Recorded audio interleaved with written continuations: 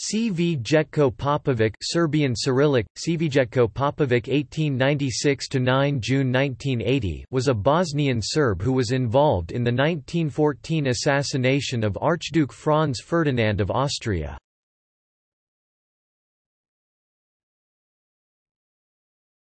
Topic: Early life and assassination. He was born in what is modern-day Bosnia and Herzegovina. He was an 18-year-old student, studying in Sarajevo when Danilo Ilić recruited him and his friend, Vaso Kubrilović, to help assassinate Archduke Franz Ferdinand. Nikola Pasic, the Prime Minister of the Kingdom of Serbia, heard about the plot and gave instructions for the three men to be arrested. However, his orders were not implemented and the three men arrived in Bosnia and Herzegovina, where they joined forces with fellow conspirators, Gavrilo Princip, Misko Jovanović and Vaso's brother Veljko Kubrilović. On Sunday 28 June 1914, Franz Ferdinand and Sophie von Chotek were assassinated by Gavrilo Princip.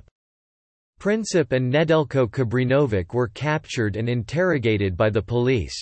They eventually gave the names of their fellow conspirators. Mohamed Mehmed Basic managed to escape to Serbia, but Popović, Ilić, Jovanović, and the Kubrilović brothers were arrested and charged with treason and murder. All the men were found guilty. Under Austro-Hungarian law, an offender under the age of 20 could not be executed. Nedeljko Kubrinović, Gavrilo Princip and Trifko Grabas therefore received the maximum penalty of 20 years, whereas Vaso Kubrilović were sentenced to 16 years and Popović to 13 years prison at Terezin. Popović was released when the Allies defeated the Central Powers in November 1918, having served 4 years of his 13-year sentence.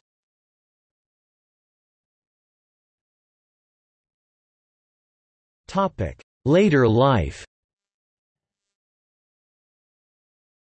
After his release from prison at the end of World War I, Popović returned to teaching as a professor of philosophy and eventually became curator of the ethnographic department of the Sarajevo Museum. The night before the 50th anniversary of the killing of the Archduke in 1964, Popović attended a lecture about the assassination in Sarajevo, but did not attend any of the events throughout the city, commemorating the anniversary.